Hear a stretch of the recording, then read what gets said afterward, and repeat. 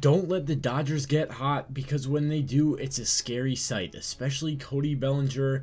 Look at this scenario. Bottom of the 8th, 0-2 count, bases loaded, 2 outs, tie score, and he hits a clutch go-ahead grand slam. This is not the Cody Bellinger from a year ago. This is a Cody Bellinger that could be locked in for a team that when they get hot, which they are right now, could be a team that no one wants to see, as now they have won a bunch of games in a row. They're 9-1 in their last 10.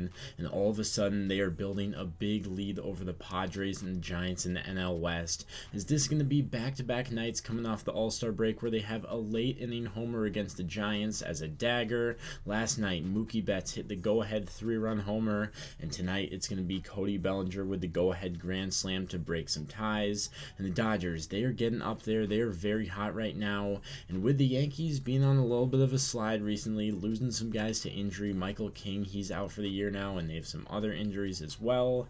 Do you think the Dodgers are the best team in the MLB now and the team to beat? Because as of right now, they are the favorites to represent the National League in the World Series, but do you think they should be the best team in all of baseball? I think it's between the Dodgers and Astros right now. The Yankees, obviously, they have the best record for the whole year, but I think the Dodgers, with the way they're going right now, this is the team that no one wants to face. Good for Cody Bellinger. He has really had some struggles since that MVP campaign.